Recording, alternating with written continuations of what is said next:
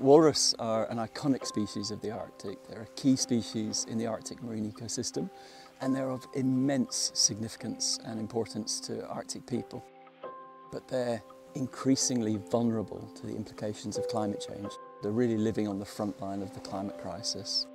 That's why we decided to launch the Walrus from Space project. What we're trying to do is to better understand walrus, how they're responding to the climate crisis now, and how they might respond in a climate-altered future.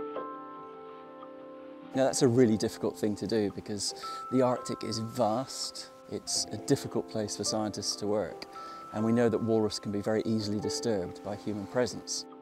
That's why we've teamed up with a satellite imagery provider. We can cover a vast scope of hundreds of places where walrus haul out across the Arctic. We can capture them through imagery from space. One of the biggest advantages of this project is that it's completely uninvasive to the walrus themselves.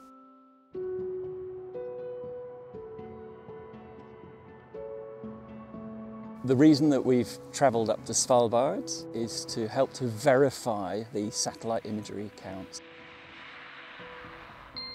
So what we're doing is that we're flying drones over the walrus haulouts at about 55 metres altitude where we know it won't disturb the walrus, and that helps us to get really accurate counts for these particular haulouts. We can then compare that to the counts from the satellite imagery, and that helps us to calibrate the counts and therefore make it more accurate for the population estimate. It's the hardest thing of the day is getting into these suits.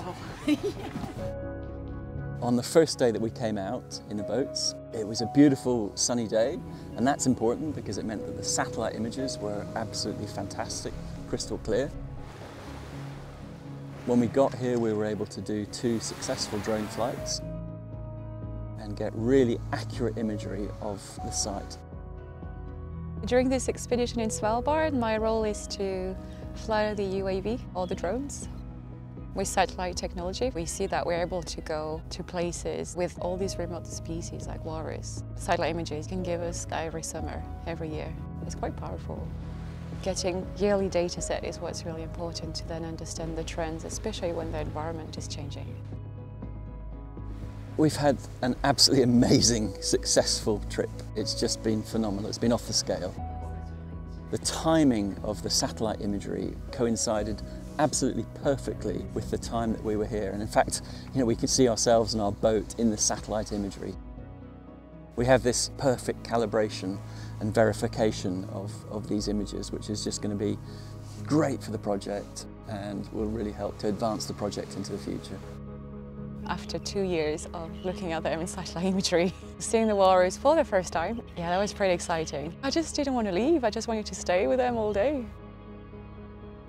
There are immense challenges ahead as we face the climate crisis. It's going to take a massive amount of ambition. It's going to require governments and businesses around the world to keep their promises.